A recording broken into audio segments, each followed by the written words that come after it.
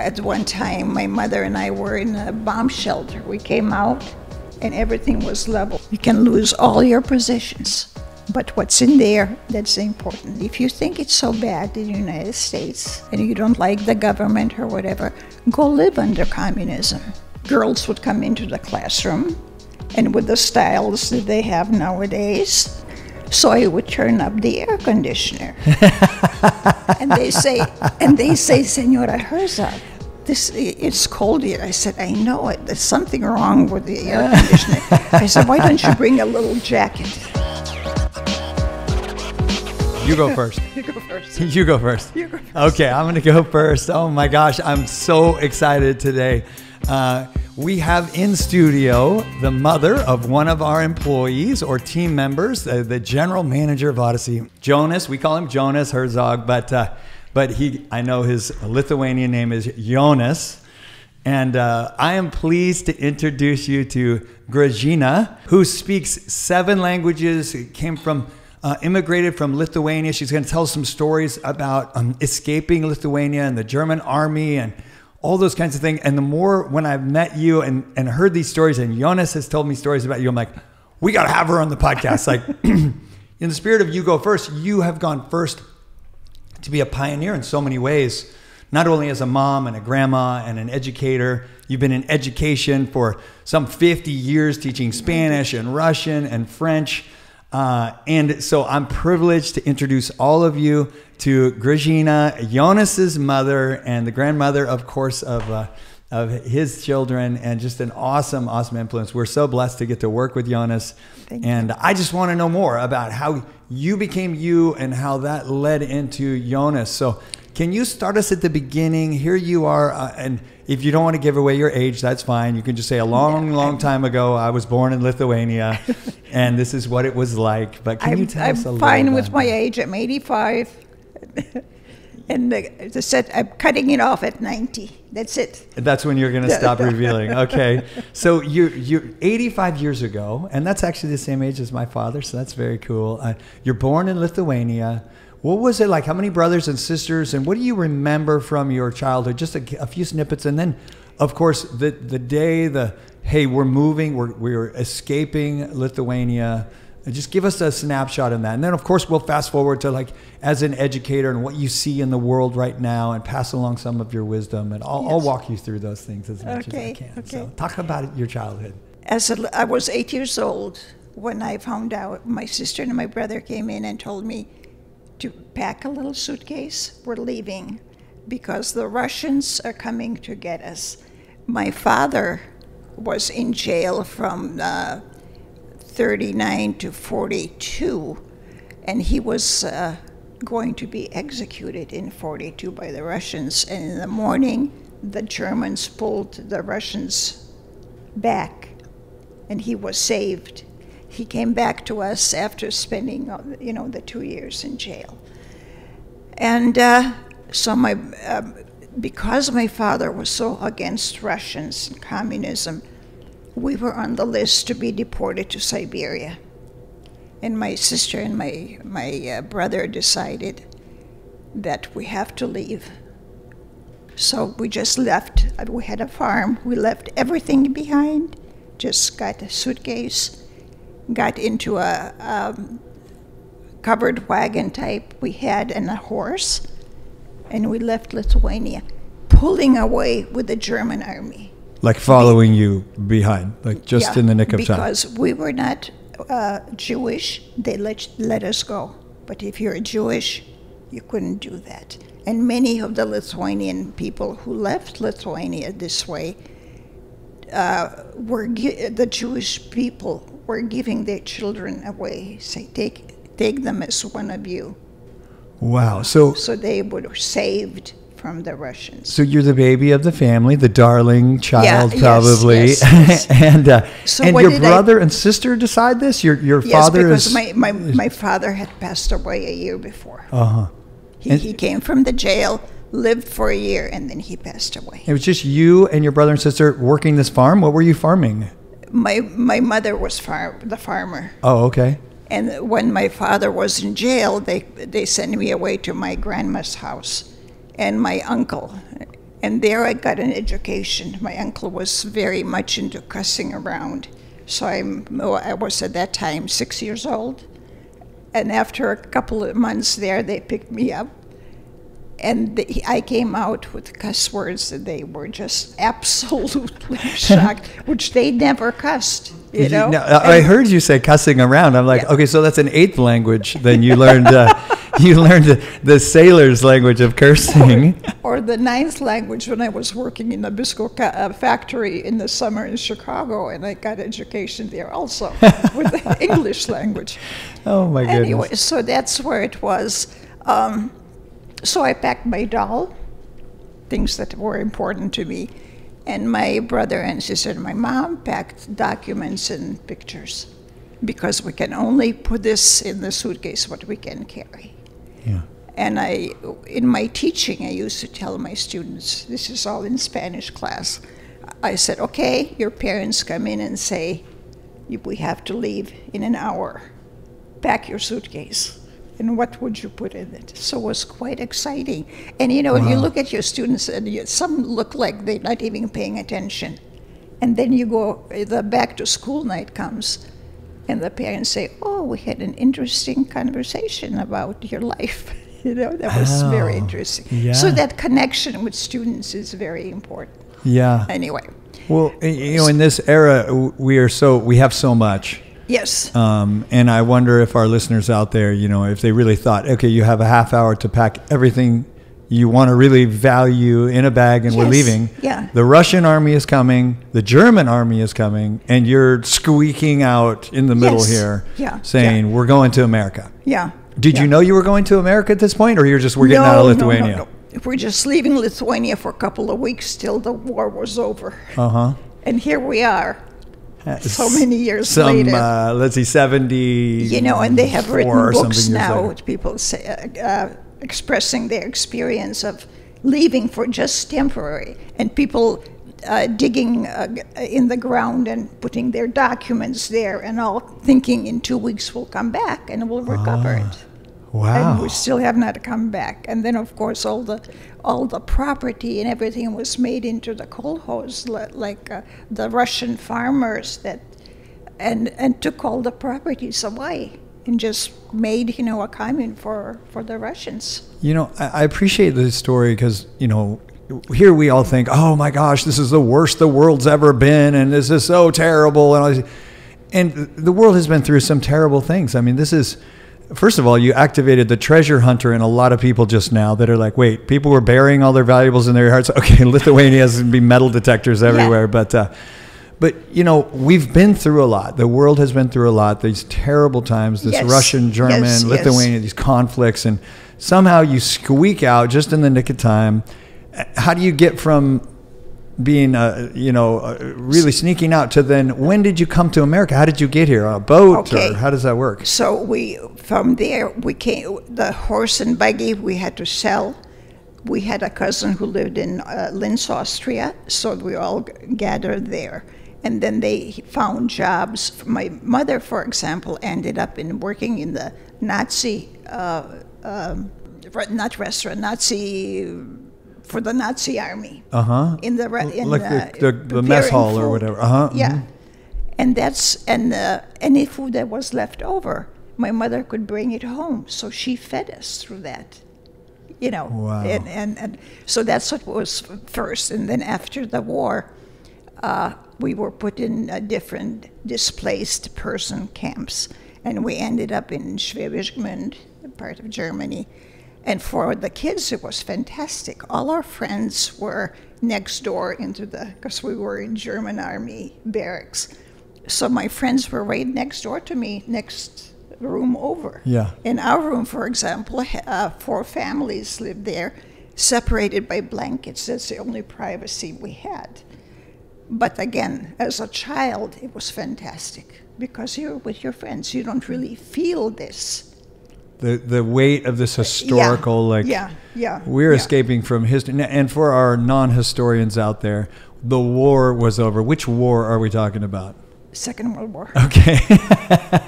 and now we're running from the Germans and the Russians, but we're working in the German cafeteria. Yeah, and so there's pockets of so safety? again, Did you feel if your you were life not was in Jewish, debt? you could work in those places, and they were, accepting people, and you could, and my cousin who had lived there, he found different jobs for my sister and my brother.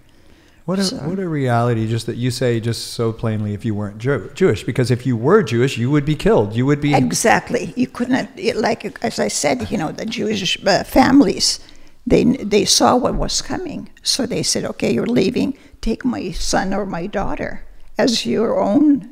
For example, the dentist in Chicago, lived in Chicago for many years, was Jewish, and she was saved by a Lithuanian family. Coming alongside a family, and they would just say, oh, and as their daughter, and starting her life there. I mean, we're sitting in Northern California right now. There's lots of, like, you get on social media and like, oh, the world's coming to an end. And the thought that if there was a group of people in California, and certainly there are groups that are discriminated against and all that, but there's no group that's like, if they know I'm part of this group, they will round me up and kill me. And that's just the reality. You say, like that's how it was. And what an amazing, like, those families out there that took those people in at risk to their own lives, probably, because they were harboring an enemy of the state or whoever was out to get them. And so many people putting their lives they were risking their lives too, accepting them, but they made it through. It's amazing what people do to get through life. Yeah. And you can do it. You can do it. Yeah. You have an example here. Yeah, and she's posturing to her son Jonas, who's in the room with us here. And when we were first talking today, you mentioned the struggle in life, and Jonas has been obviously helping his wife Nani with breast cancer and everything that flows from that with his family. Everything is on his shoulders, and he's done beautifully. Yeah, they've all done beautifully. We prepare for these battles without even knowing we're preparing for them often. Yes. And these qualities that were in you as a young girl that were probably just magnified as you escaped, and now as you support your son and his grandchildren, and his wife through this. Oh yes, it's that is my support. I dedicate my life to that because it's important, to help them out. Mm-hmm. So when we after the war, we lived in displaced person camps. And afterwards, they were saying, okay, we have to find some way to start life all over. Australia was the first countries to offer shelter for us, and we were signed up to go to Australia. In the meantime, I had a cousin who was Franciscan monk, and the monastery was in Kennebunkport, and he found a older Lithuanian lady who said, okay, I'll sponsor your family. So if you had a sponsor, you could come to United States. So we came under Omar Bundy, the warship, and we came to New Orleans, but our destination was Kennebunkport. And of course, at this time, I'm thinking America, castles and princesses. In America. In America. And we'll pull in Mississippi Bay. Where are the castles? Where are the castles? Okay, anyway. You just covered some stuff for me. Okay, so we think we're going to Australia. We get a sponsor. What are we talking about? $10 for a family, or any idea how much that costs to sponsor you to find yourself in Mississippi? It was like $160. And somebody, do you know who sponsored your family? No, my cousin, who was a monk, knew her through the parish, and she was willing to sign up. And he said, I'll be responsible for whatever expenses you have. But as long as they have that sponsored ticket, we were okay. People talk about moments where your life changes, Australia or Mississippi. Yeah. and somehow, like, how different would your life be if it had been Australia? And I know. Without even knowing, or if you hadn't left when you did and hadn't. And the Lithuanians and all the other nationalities, they went wherever they could to start life anew. Yeah. And they knew they had to find something to do. Yeah. And as I said to Jonas, and I used to say to my students, what you learn, what you put in your head, nobody can take away. You can lose all your possessions, but what's in there, that's the important thing. Yeah, wise words. Yeah. And I had students that in the 60s and 70s would not say the Pledge of Allegiance. And I would talk to them outside. I said, if you think it's so bad in the United States, and you don't like the government or whatever, go live under communism. And then come back how beautiful it is there compared to what you hate in Palos Verdes. They come from rich families, well-to-do, and they just don't know what's happening in the world. Yeah, well, I appreciate that. I've started a thought of like what, not who, because I think a lot of our political environment is about who, and really what. And what you're talking about is like, what is America? What could it be? Not who's pledging the allegiance, who isn't, but really what does it stand for? Like you said, it's communism, or it's this level of freedom that you were... Exactly, the freedom that we have here. And I love this country. And my friends who have come over feel the same way. This is our life-saving country. For example, in high school, after I finished high school, I went on to the University of Illinois and studied languages and other subjects. And our 5-year reunion, high school reunion, the American girls came back with 3 kids. And we, the displaced person people who were for education, came back with masters. So that was quite interesting, to see that. Well, like you said, and I think in that time, which obviously my mom is probably a part of that era of like, you got through high school, you would get married, you would have some kids, you would start your white picket fence and all of that. And like you said, like what we put into our mind is ours, and really the value and the opportunity education brings. And you found yourself not only learning to curse, congratulations, and you somehow speak 7 languages. So you just picked up these languages and you get your master's, and then you start teaching. And so you've spent so much of your life giving people the gift of knowledge and education. What do you see then versus now as far as the value of education? I'm glad I'm not a teacher anymore. Mm-hmm. Because I don't see the installation of love for this country that we need to see. Interesting. Like my friends and I talk about that, and we say, okay, we lived through it. What will happen to our grandkids? What are we teaching now in the schools from what we hear in the news? So I have a heavy heart for that. Mm-hmm. And I hope that things work out and find a good, wonderful way to solve all what we have to go through. Yeah, it's certainly a challenging time, I think. Here you are as a small child immigrating to a country, you think there's going to be castles, and you think it...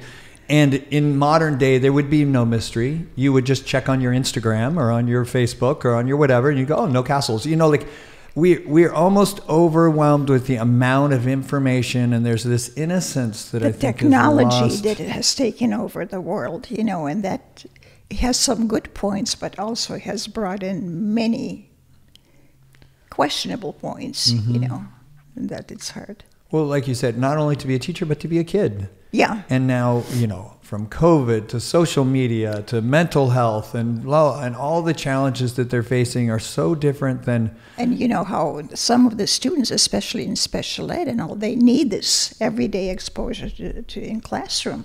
And look, they've been, steered away from it and not receiving it, and it's harmful.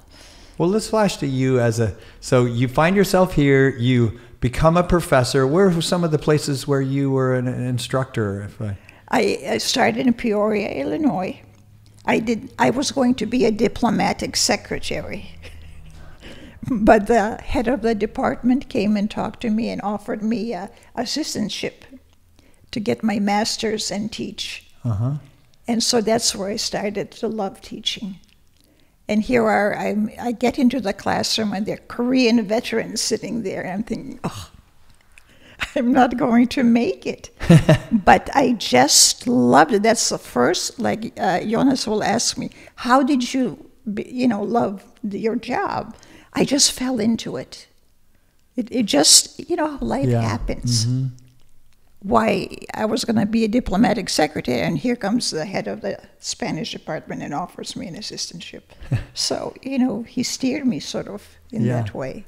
Well, that's another fork in the road. And I think one of the challenges of young people today, and maybe you can speak to this, is that they have so many forks in the road to choose from. Yes. That it's, absolutely, I think, overwhelming. Like here you thought, I'm going to be a diplomat. And, now I'm going to do this. It wasn't like I could do this. There's 1,000 different things I could do. What could I do? I could live anywhere in the world. I could do it. You know, just kind of being present enough to recognize the choice that's in front of you and then analyzing that choice and making so that Peoria was looking for a Spanish teacher, even though I didn't have my teacher credential. They hired me, and then I studied to get my credential approved in Illinois. And in '63, I came out to California on a vacation. And I thought, why would I be living in Chicago? Sorry, any listeners from Chicago. It does get cold there. And California is nice. The reason we live in Chicago, because of the people that have come before us. You know, you sort of look for your own group, your own people, you know them, or you have acquaintance, and this is how you form and you stay and all that. Yeah. And how did you learn all these languages? Just did you formally study them, or you just knew people? I spoke. We had a Russian maid who was, and I was 4 years old, 5 years old, and as I said to Jonas, I just had that gift from God for languages. I just picked it up very fast. I even made up my own language to speak to my dolls. But my father was a linguist. He spoke German, he spoke Russian, he spoke Lithuanian, he spoke Yiddish, accent and all that. So that's where it's in my genes. Yeah. And this one has a good ear for languages, and so does Kai. So it's passes on for that. Yeah. And that's something that I've always loved. Now, you mentioned the doll. That was one of your cherished possessions. Yes. Do you still collect dolls? Is that still a thing for you? My godfather gave me that. And I packed that. I brought that along. And since we're going to America, there were a little girl next door, like I said, in the room next door. And I said, well, I'll give her the doll. And I gave her the doll, and in 2 minutes, the arms were gone, the legs were gone. I was ready to cry. My precious doll that was so precious to me, And do you still collect dolls? Like, is that still a thing for you? It's fine if you don't. I'm just curious. If I what? Do you collect dolls still? No. Well, I do have Lithuanian dolls in Lithuanian costume. And I collected those to give to my grandkids.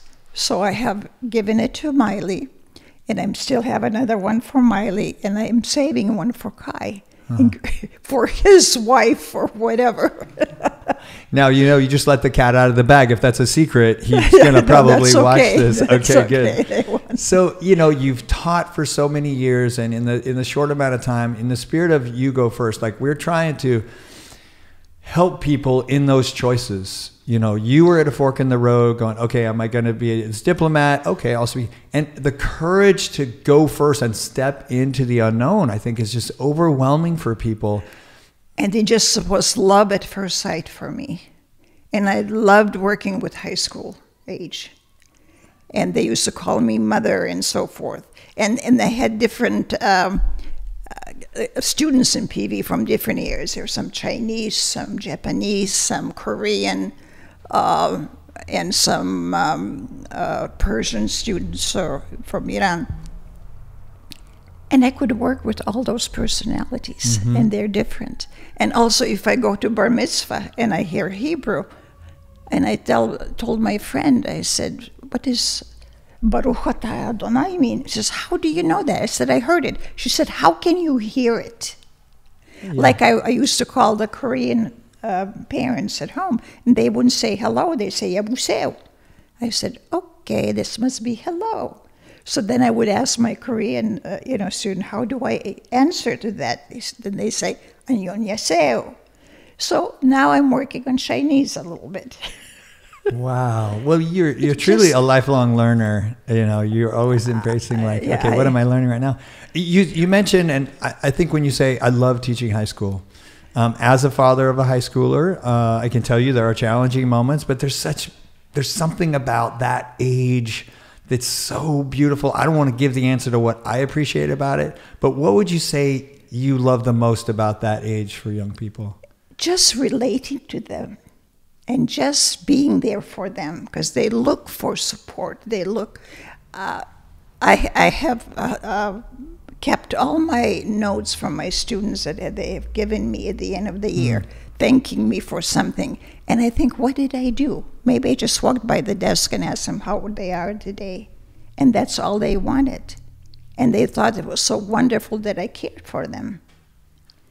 And other episodes I've had, for example, the girls would come into the classroom, and with the styles that they have nowadays, you know, they're kind of provocative looking. So I would turn up the air conditioner.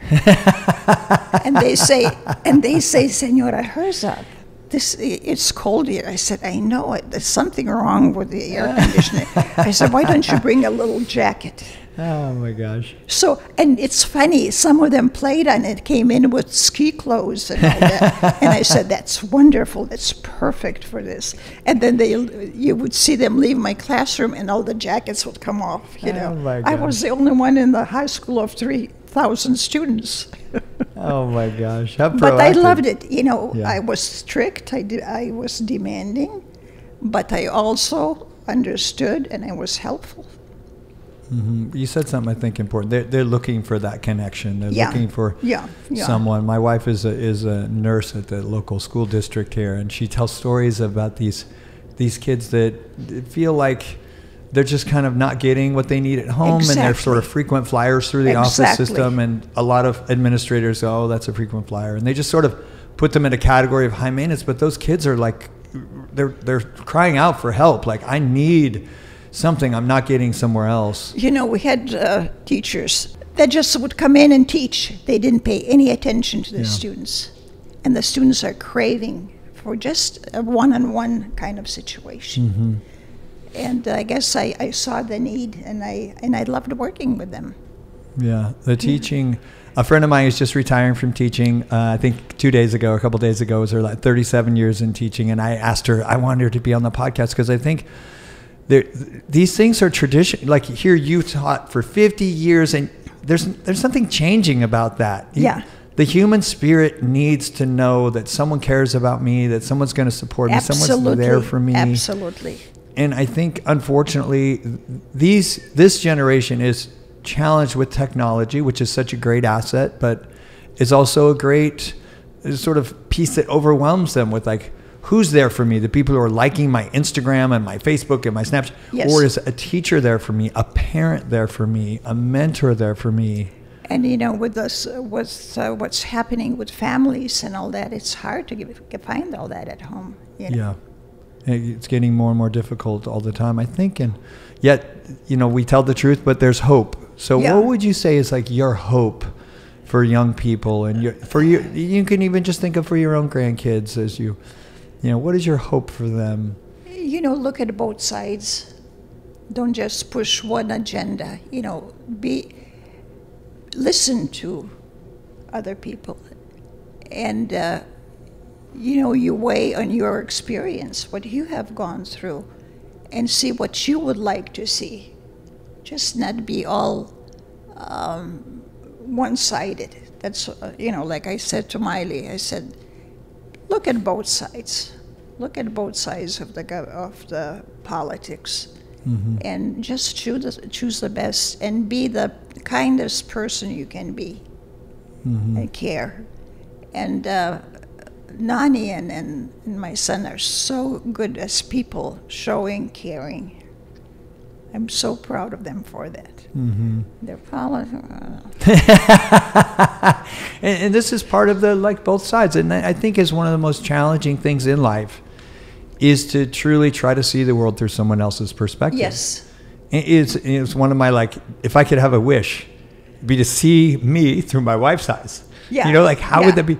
Or when you talk about perspective, like what is a teacher's perspective now? And the kids and the administrators and the people who have to say we're doing distance learning and where COVID has forced into this, or whether it's a politician or whether it's a police officer, or whether it's like, Yes. how do we, and it's impossible for us to fully do, but it's a lifelong quest to do that. It is. It just, we'll have to learn and see what will come out and where we end up with this. And I'm hoping for the best. Yeah.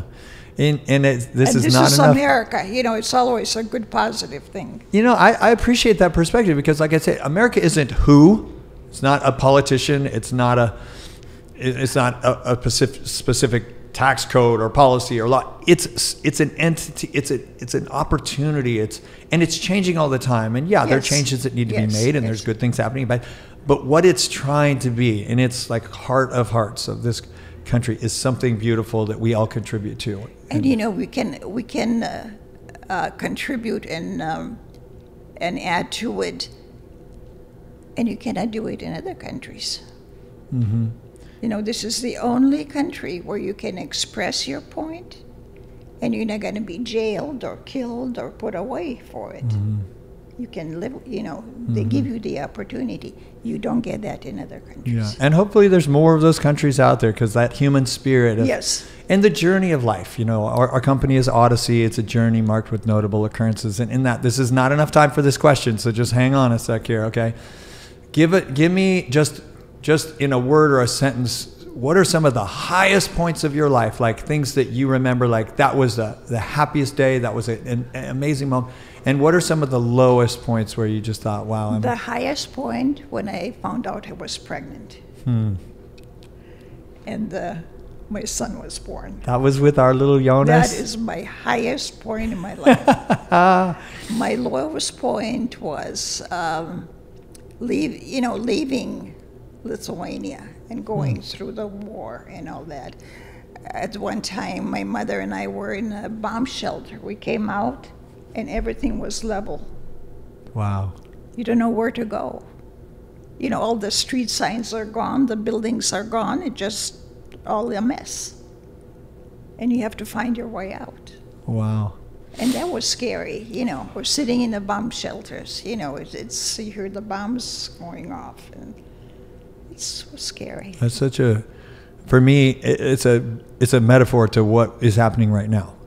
You know, we've all been hunkered down, and we're starting to come out, and we're like, where are the street signs? Where are the things that used to be familiar? Where is that business that's now closed? Yes. Where is that the school that I used to just laugh and play and have all this, and now I have to have my mask on and I have to do this, or the business, and we're all trying to find our way together. Yes. And in Yes. that lowest point for you, that was also what led you to come here, Yes. meet Yes. the father of Jonas, and you know, this high point, and it's all connected. It's so challenging to embrace the low point, knowing that it's a part of the path that gets you to the high points. Yeah. Like when I went through the divorce too, I told Jonas, the only thing that will save us in our relationship is if we're honest with each other. And we have done that.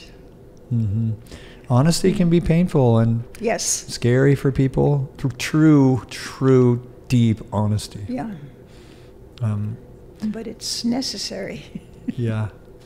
Well, what a privilege to get to sit down with you for just a little bit. And Thank you. And I heard, as I said, you're a wonderful person. And thank you for taking such good care of Jonas and his family. Well, it's greatly appreciated. You never know how much.